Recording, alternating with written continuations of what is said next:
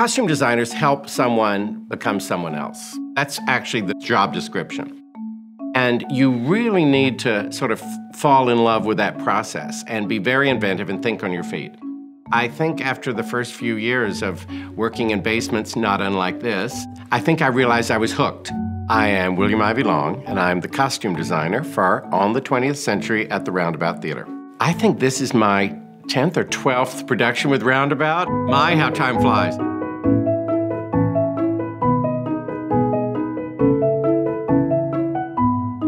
My favorite, absolute favorite on the planet in the world of couture and design for men and women is 1936 to 1938. This is the very first production that I've been able to land it smack dab in the middle. The reason I love it is the men look the most handsome in their suits.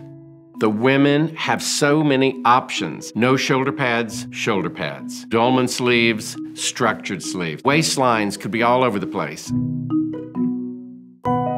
Everybody's creative juices in Paris and in London and in New York were just on fire.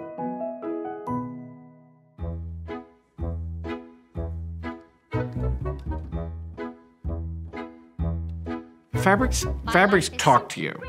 And if you've got a certain type of crepeback satin that Kristin Chenoweth wears a lot, it's like an orgy of texture and feeling. It's a caressing. You cannot resist touching Kristin's clothes. They are so sensuous, sensual, and sensuous. And the fabrics themselves just tell you what they want to be.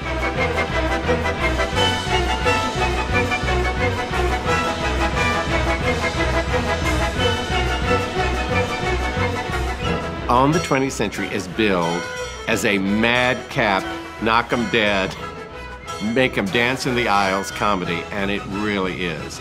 It's silly, it's crazy, it's over the top.